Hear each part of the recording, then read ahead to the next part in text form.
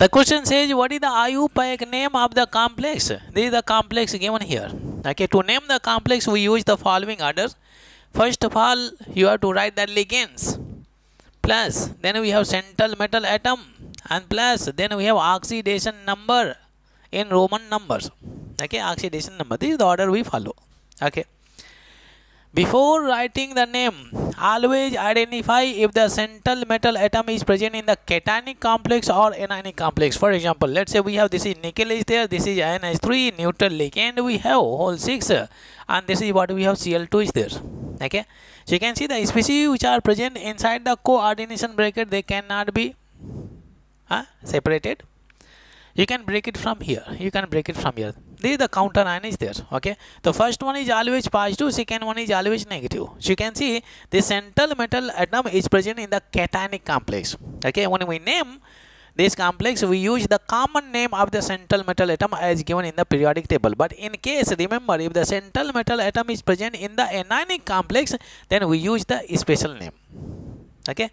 Now, next step. From here, it is very clear. Central metal atom is present in the cationic complex. Next, we have to calculate the oxidation number of the central metal atom because we need oxidation number. Let's calculate. Nickel. We have nickel is there. Plus, this is a neutral ligand, so does not carry any charge. So 6 multiplied by 0, and plus there are 2 chloride ions, and each chloride ion carries -1 charge. -1. This is a neutral complex is equal to 0. Nickel -2 is equal to 0, then nickel is present in +2 oxidation numbers. Okay, start naming.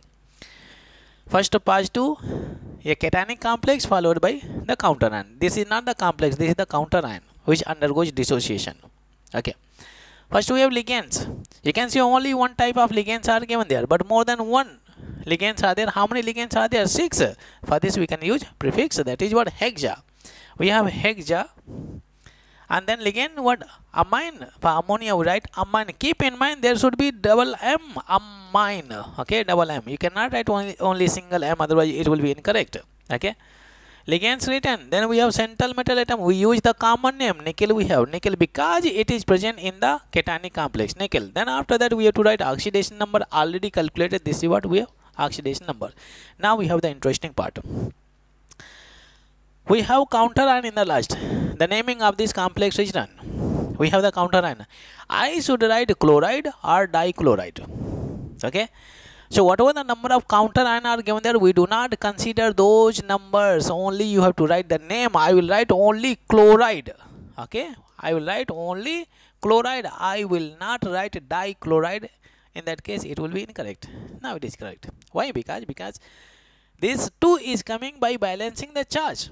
Okay, because in this case it is having +2 charge, it is having minus. If you crisscross, so then we are getting 2. For example, let's say if I mention this is what MgCl2 is there, MgCl2. In this case, I do not say magnesium dichloride because this 2 is coming by balancing the charge.